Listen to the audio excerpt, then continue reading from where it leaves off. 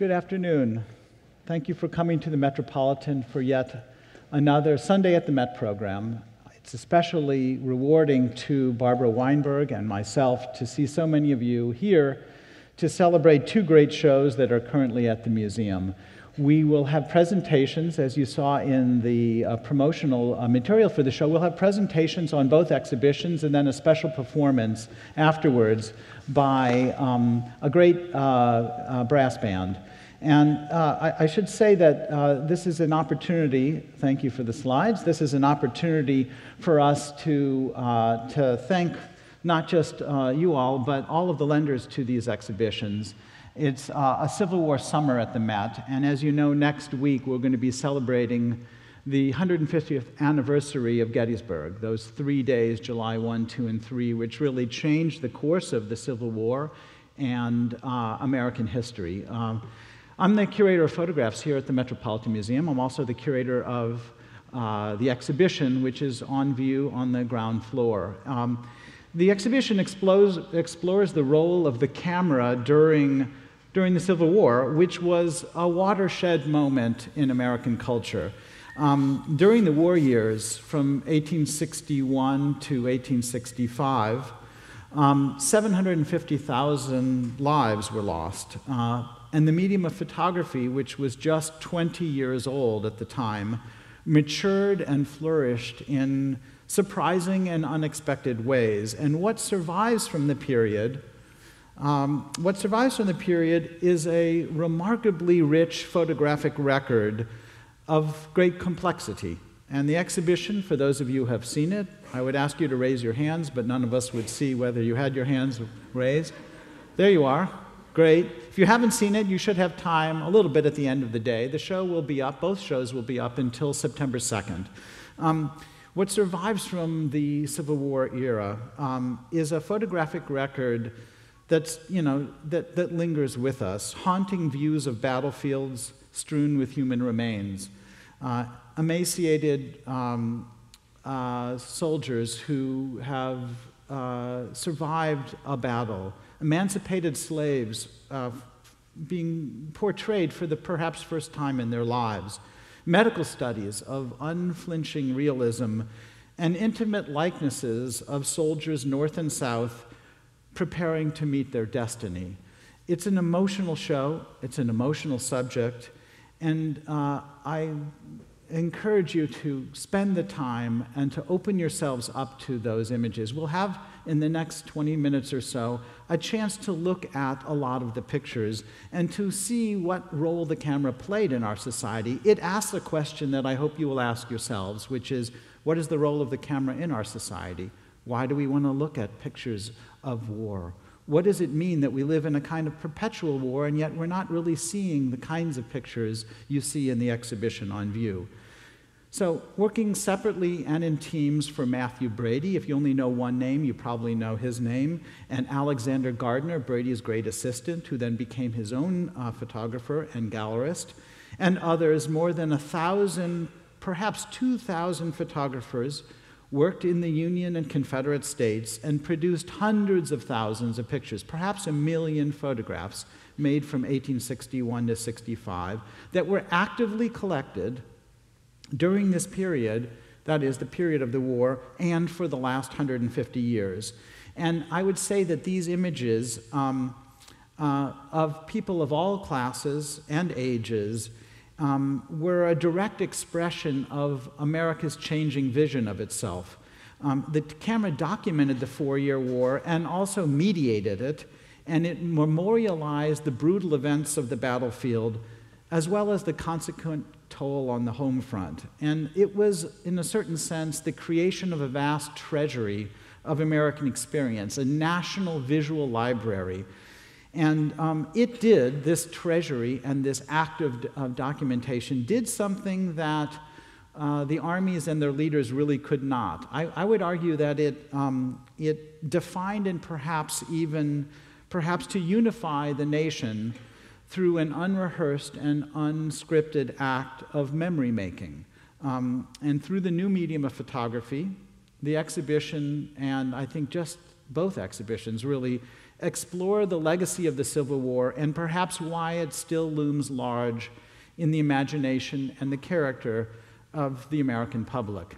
So we're going to take a journey through the exhibition and look at the ways in which the camera recorded the lives of the individuals who played a role in defining the time. Back just for a moment. Sorry. This is the kind of a picture that the Civil War photographers could not do. It is a Civil War photograph. It's made by O'Sullivan, who worked for Brady and Gardner. But we're looking at a stage set. The camera was not able to record movement. The exposures were very long. There were no shutters to the cameras. This is a stage picture of a drill. And it's a fantastic picture in Petersburg, sort of near the end of the war, allowing movement and stillness to create an image. It's this landscape view. This picture has been in the Met's collection since 1933. We acquired 500 photographs, Civil War photographs in 1933. It's a foundational volume, a collection of pictures, rather, that defined, in a certain sense, the photography program here at the Met. The war, of course, begins in a certain sense with the election of this man. You know him. He's not wearing his characteristic beard, his characteristic top hat. But what I think you will see is somebody who's looking into the future. This is made just days after he was nominated by the Republican Party to be the candidate for the for the executive office. We cannot see what the future is going to be on his face, but he's looking strong. And that image was then part of a currency to get him elected. People wanted to see in the age of photography in the East what this guy that they'd read about had, what he looked like. This is the kind of a picture you're going to see. I call this talk Shadows of Ourselves. This is the picture of Sojourner Truth. She was born a slave here in New York State. She was given her freedom by her owner. She never learned to read or write. And she sits for a portrait. It's a very interesting picture, made in Detroit around 1864. And she adds something very interesting to the bottom of this picture. She copyrighted it in her own name, which was exceptional at the time. She writes, "I sell the shadow to support the substance." The shadow being another term for the photograph, the likeness.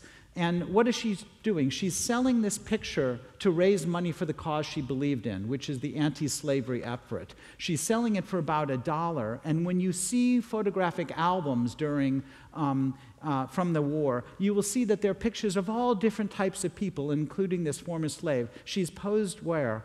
In the studio, knitting. She was also a kind of feminist, and she believed that women were the moral center of the era.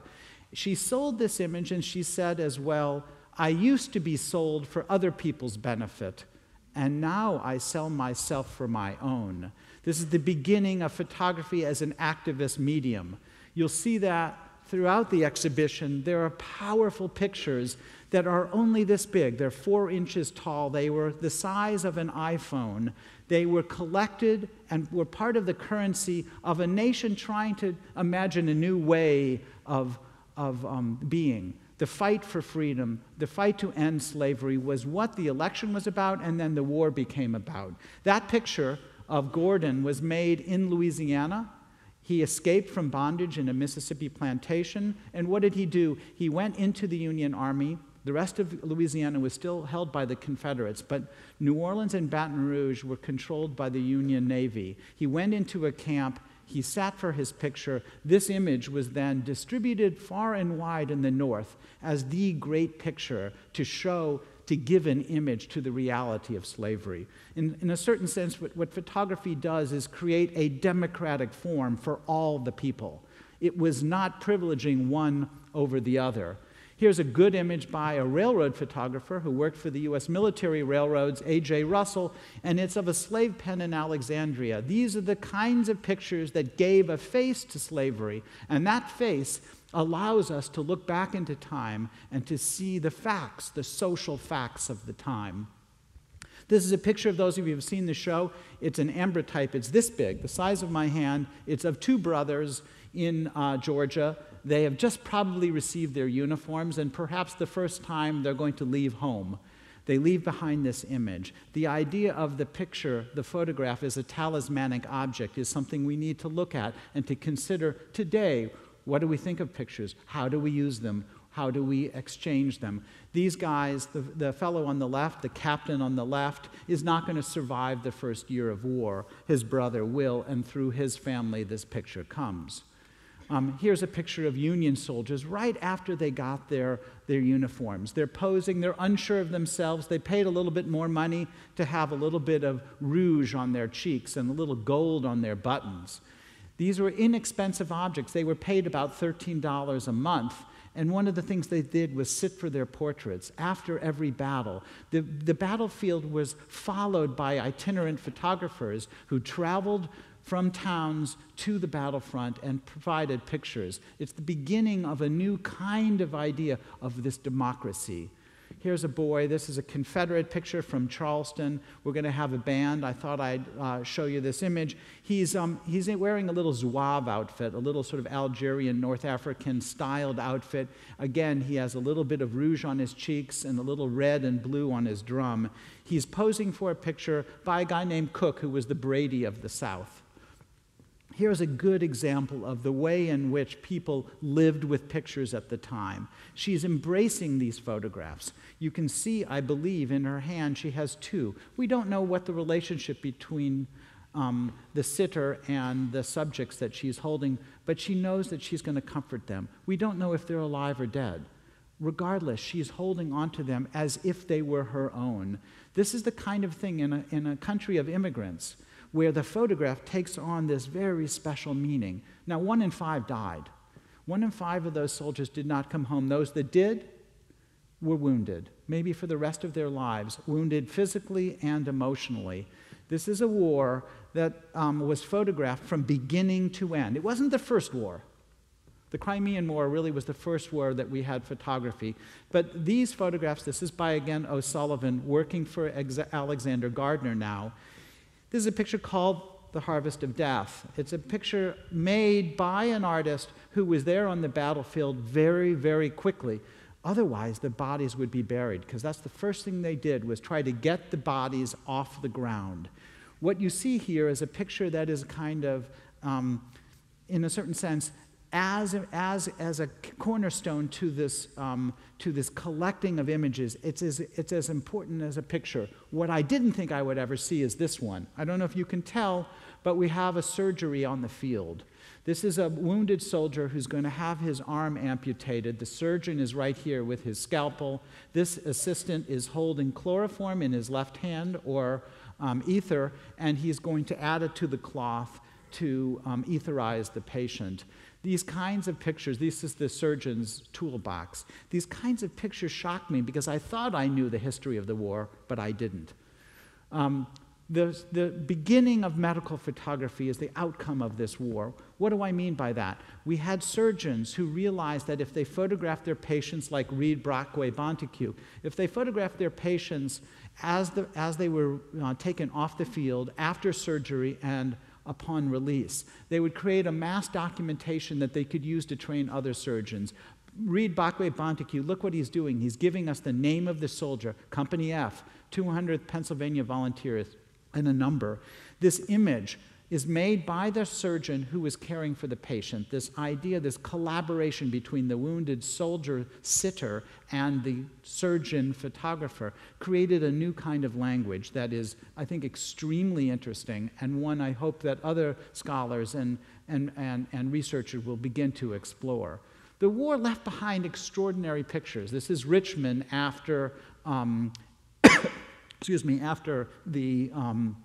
after the taking of Richmond at the very end of the war. It's a kind of a landscape picture that we don't have. The legacy of the Civil War provides a baseline set of pictures for other photographers to look at. So when Walker Evans, the great Depression-era photographer who worked with James Agee, went out with his camera in 1935 to photograph during the Great Depression, he looked back to these kinds of pictures as a point of reference in order to build a new language, the language of the sort of social realism of the 1930s. This is a photograph. Again, I never thought I'd see this. This is a color bearer, the soldier who carries the flag. Well, the flag is a target for the enemy to fire upon. And here he is. We know his name, Sergeant Alex Rogers, and he's posing for the camera in this sort of plein air, open air studio.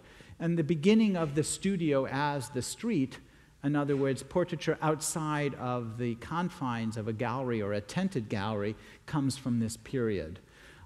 Kinds of things you'll see in the exhibition, just exciting ways in which photography entered into the culture of America. This is a game board with Lincoln, and I think you can see Lincoln right here. Lincoln and other Union soldiers. I never thought I would see this object, and there it is. It's actually patented in 1862. It was available for purchase. I don't think this had too much field use because it's in nearly mint condition. This is something you'll see in most people's homes at the time, and these are lockets and pins with likenesses. The toll on the home front is something we need to look at, and the idea that you would wear an image on your person. You would wear that object, and that object had a particular role to yourself, the wearer, and to the public who gaze upon it. Part of the heart of this show comes from these soldiers whose names we may never know, who left behind these images behind when they went off to war. Those were Union lockets, and here we have a Confederate version. This is Jefferson Davis right here. These are paper prints set in little vegetable ivory lozenges. Vegetable ivory is a nut from South America that would have been white when it was new, so it would have looked just like ivory. Who would have worn this, I don't know, but we have a really interesting tradition of the wearing of images. Here's, of course, Lincoln. Again, this is the picture that's this big, and I show this picture right now just to remind you that this picture went through the culture extremely quickly, and it let people see the president. It was made on the morning of the Cooper Union address at Matthew Brady's studio, and it was then turned into things like the campaign button. This is a tintype. It's a 1-inch size button. Don't miss it in the show. And then, of course, into wood engravings like you see here. This is a much larger image. It's laterally reversed. Same guy. This is right after he won the election. How photography entered our culture and where we are today is a testament to that moment in the 1860s when it emerged as the potent medium, the salient medium of its moment. These are some of the rarest pictures from the New York Historical Society. I found this image and several others. These are made right after the firing on Fort Sumter. It's important to look at because this is among the last images that we have from the Confederacy, the first and the last. The Anaconda Plan, the blockade of southern ports, meant that southern photographers could not get supplies. So this is made on April 15th. It was made by a photographer, Alma Pellet. We know very little about him, but it's a picture made of both Confederate soldiers and civilians celebrating their victory. That immediately caused what? It caused the call for troops. So this is to join, the war has begun. This is to join an army group. Come one, come all. Wanted immediately 45 good horsemen. Bounties being paid. The show includes a lot of these images because I wanted people to understand the way in which soldiers were drawn into the army. It was not just by draft or patriotism, but by the effect of not wanting to be drafted. Do not wait to be drafted. It's an important lesson. The show includes Matthew Brady's studio camera. I show this now just to show you that to make a picture this size, they had to have a camera this big. There was no real enlarging at the time. If you had any question as to how thorough photography entered the culture, this is a patriotic mailing envelope, and it's showing Jeff Davis taking Washington. The idea that no picture, nothing I could argue to you about the role that the camera played, in a certain sense, can explain this. This is a caricature. It was sold by a stationery shop for soldiers. The idea that the only way Jefferson Davis would take Washington was if he was with a camera and was a photographer. I didn't expect to find this, and there it is. So I'm just going to show you a few portraits. This is a soldier here from New York, from the 7th Regiment, you know, the armory just down the street. There he is, fully accoutred, ready to go. He stops on April 24th, just 10 days after the firing on Sumter, to have his portrait made on the way to Washington to protect the seat of government. Here's a soldier from Detroit posing very casually. He has not seen the battle. He has not seen the horrors of war. He doesn't know what it's going to be. Many thought that it would be over in 30 days. The first enlistments were for 30 days only. It's made by Brady in Washington. Again, another Brady in the tent. These folks had not seen the elephant. They haven't seen the horrors of war. They're going to. They were collected, and photographers traveled and sold images in albums, little pocket albums that you kept in your pocket like this one. These are the kinds of tents that photographers traveled the country following the armies and having their pictures. I don't know if you can see this, but right here there's two little sticks. They're going to lift that up, and that's a glass skylight. That's where the portrait would be made. Look at the youth. Look at the innocence, the sort of power of expression, looking into the future, not knowing what to expect. These are tiny little images, yet they pack a punch. And there's the kind of pathos in their expressions. Since we have a musical program, I thought I'd look at this picture. This is a band member. It was made in Corinth, Mississippi in September of 1863. He's a slightly older soldier. Most of them were younger. He's written on his card, F. Wyatt, one of General Dodge's band, Corinth, Mississippi. He's a Yankee. Great picture of a 12-year-old drummer boy, Johnny Clem. There's a great story about this guy. He ran away, joined the army. They rejected him. He ran away again. Finally, they accepted him, and he was caught with members of his regiment. And a Union officer rode up on a horse and said, I see the Union is sending boys to do a man's job. And Johnny Clem, at 12, reached into his satchel and pulled out a revolver and shot the general. He was immediately made a sergeant. Okay, sergeant, he's a 12-year-old sergeant. This kind of picture, which you just do not believe could be made. These are Scouts and Guides, again, that same army camp in Louisiana, where we have two men who have run away. They're going to serve for the cause for the Union and to fight for their freedom and their brother's freedom. Here we have laborers at a quartermaster's wharf. And I show you this picture because, in a certain sense, they have been brought from the plantations, coastal plantations south, up to the north. And what are they doing? They're posing for their picture now as laborers. Laborers fighting working to keep the army going and to move the cause forward. Again, here's another picture of a field tent. I don't know if you can see this picture of this soldier has just received his little ambrotype or tintype portrait. There is the skylight. These kinds of picture tents followed the armies, and that's why there are so many pictures. And in a certain sense, that gave birth to this tradition of democratic portraiture that is the true legacy of the war. There's a detail of the image. Notice the color range. We have a black assistant working alongside the white photographers and assistants. And there he is, holding his picture. I find it very moving. Here's just another soldier who's just gotten his uniform. He's stenciled onto the cloth on his canteen, his initials. We know nothing about him, but the way he looks at the camera, we know that he is slightly worried about what will be next. Or this gentleman, an officer, holding his plumed cap. Or this fellow. We have on the left and the right two folks, two young men, one who I believe has not been to war, and the other who has clearly seen it. And you can see the way they look at the camera is very different. There's a lot of meaning to be taken from that. Or these Georgia boys with their fighting knives. What I think you can see in this is that people look to the camera to find out who they were. And through the picture, we find out who we are. It's a beautiful thing. Another Georgia soldier with his fighting knife.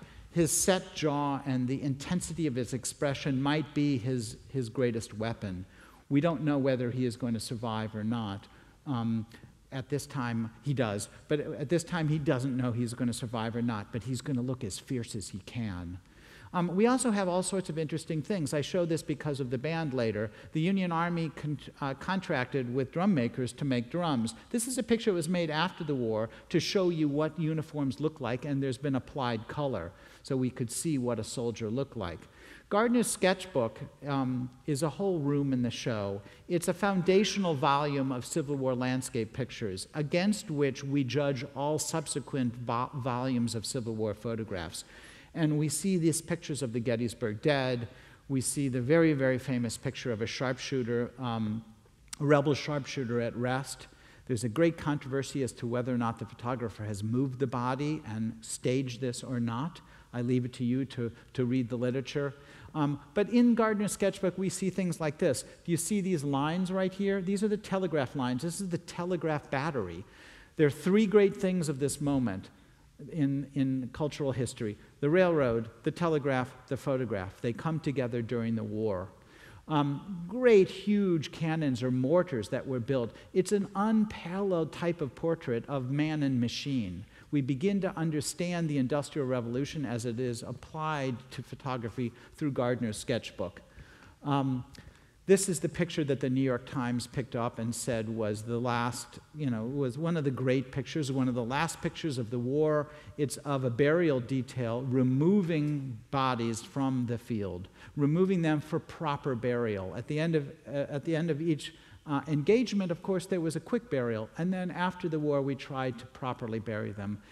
It's a picture really of black and white, as poignant as any that survived the war. Other photographers tried to make action scenes. This is as close to an action scene as we have. In war photography, we have much more, Robert Capa, Cartier-Bresson in the next generation, but this is as close to what we get. Everything else is much more still like this picture. This is the only photograph made by a Union photographer of Confederates that were not under the control of the Union. These guys are way across the river, and the bridge has been destroyed, the railroad bridge. But the camera lens compresses foreground and background, and so it suggests a kind of intimacy.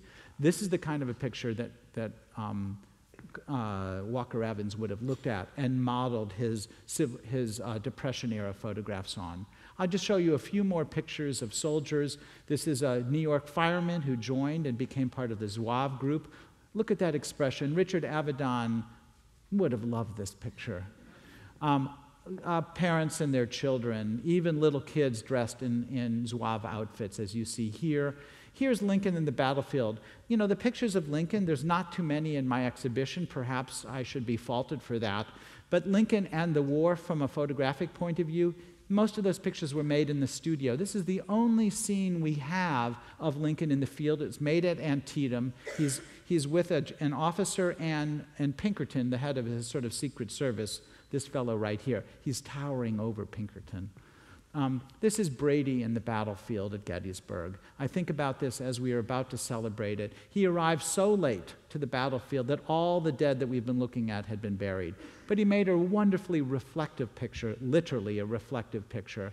And the only body in the field is his own. It's a very thoughtful picture and a very poetic one. This is perhaps of Lincoln at Gettysburg to give the Gettysburg Address in the fall of 1863. Somewhere in here is the president. A few more pictures. These are from the western part of the war. Confederate soldier from somewhere in the south. A soldier wearing a raincoat. These faces and the way they look out at us are just very emotional, at least from my reading of it. A Union soldier who's really seen the worst and is just barely holding on and looking to us, into the camera to sustain himself, to hope for the best. We also have in the exhibition women who posed as men and fought alongside men.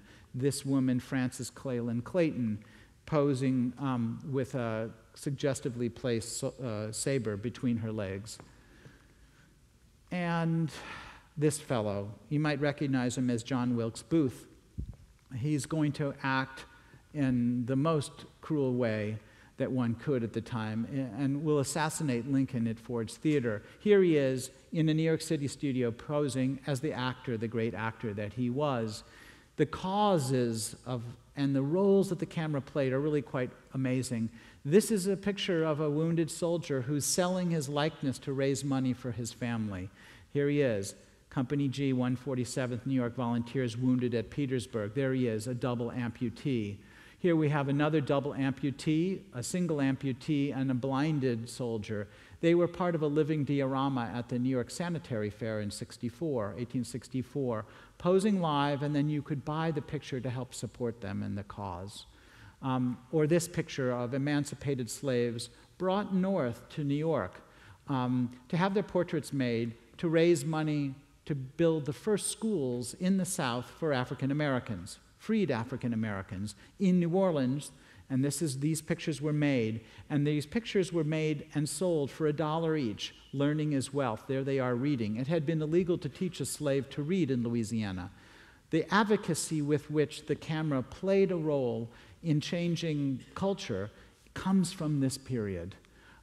Same for this picture by a Confederate photographer of a prison in Georgia for the Union. It's called Andersonville. 13,000 died there, and those that survived were wounded for life. I don't think we would see these kinds of pictures for another 70 years or 80 years until World War II. Barnard's album, and we're almost closed for my presentation, Barnard's album represents the other side. He was an artist with the camera and photographed following Sherman's march, and these pictures are extraordinary. They're wonderful landscapes. Barbara Weinberg will show you another type of a landscape tradition, and these pictures were made and then sold in another volume. It's the first monograph in American photography, and what's wonderful about these pictures is that he's trying to make art out of war, and they begin to look like a kind of new type of landscape tradition in photography with exquisite composition and, I think, a meaningful subject. Lastly, I show you some pictures of the wounded. These pictures made by Reed Brockway Bonteque. Here's a patient that is being cared for. His lower leg has been removed, but part of the care of the patient is through the medical attention and the camera's attention. We can see that these were part of a teaching album, and that teaching album survives, and it's in the exhibition. I strongly encourage you to look at it. These are some of the most memorable pictures, at least for me, because we begin to see healing, and that's what the country had to go through, the healing of the death of the president and his assassination, the healing of the country, the creation of a new culture for freedom for all. And this is how the sort of show closes. It's a somber closing. The show has this emotional arc. Here's a memorial pin for Lincoln with a Gardner picture on the image, and the hanging of the conspirators. It's heavy, but it's real. And we are better because we have seen the truth, we have seen the story, and now we can build out a culture that shows that change. I close with this picture. This is George Barnard's picture in Savannah, and the truth is, and I think you'll see it, is that the exhibition wallops a punch. It's a show and a half, as they say, but we need to find a way to recover and to build a society of freedom for all, and I think that it took a long time. We're still doing so, and I think the power of these Civil War photographs comes from the honesty with which these artists revealed the truth and the way in which, as a culture, we are still dealing with those hard facts. Thank you very much.